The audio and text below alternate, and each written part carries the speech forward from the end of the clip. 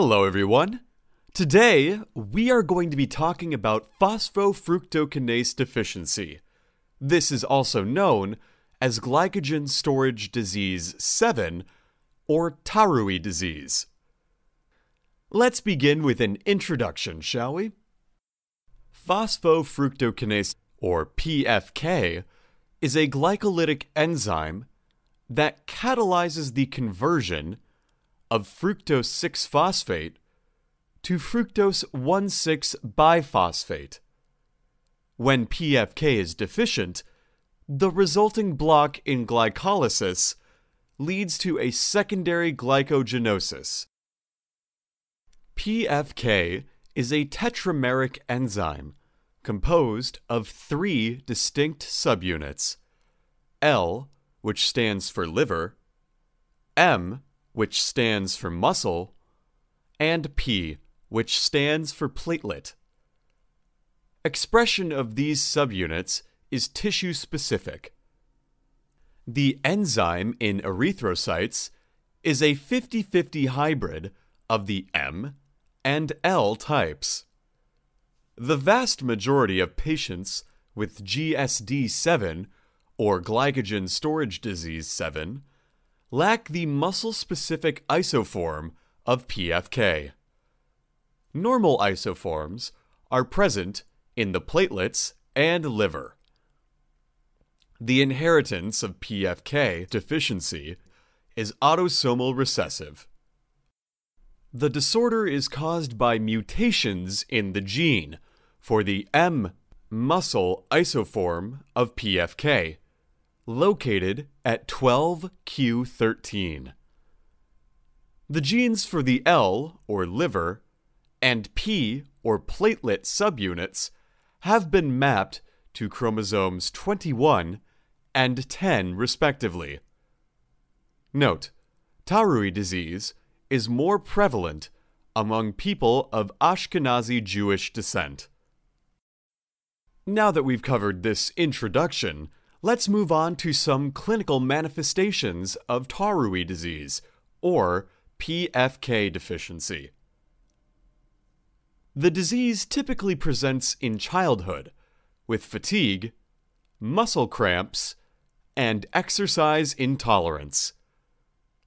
A high carbohydrate meal, or administration of glucose prior to exercise, aggravates symptoms due to decreased availability of free fatty acids and ketones.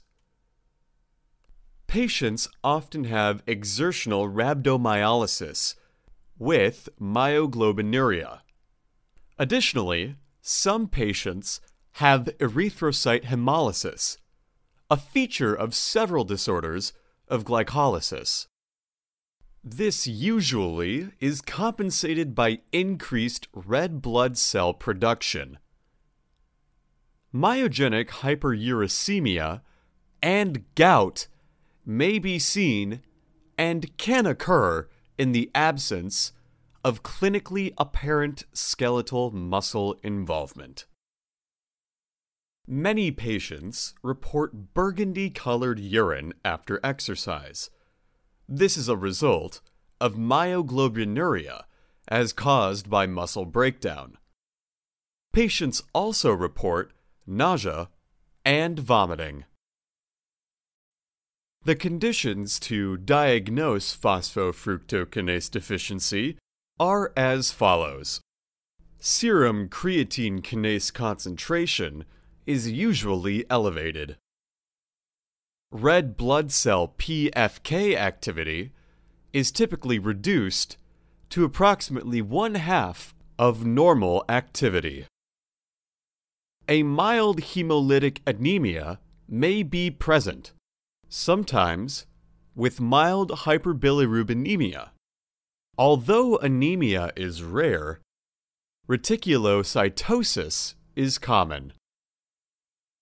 Patients often have hyperuricemia due to increased degradation of purine nucleotides in muscle. The diagnosis is confirmed with a muscle biopsy demonstrating deficient PFK activity, or alternatively, by detecting DNA mutations of known pathogenicity. And now that we've identified and diagnosed PFK deficiency, let's discuss some of the potential treatments. Unfortunately, there is no specific treatment for this disorder. Patients should avoid strenuous exercise. Glucose intake prior to exercise is not useful, and in fact, it may be detrimental to reduction in the concentration of alternative fuels, like fatty acids and ketones. Patients should avoid strenuous exercise and consider a high-protein diet. This concludes our discussion on phosphofructokinase deficiency. Thank you so much for watching. I hope this video was helpful and that you learned something. I hope to see you next time. Have a wonderful rest of your day. Thank you.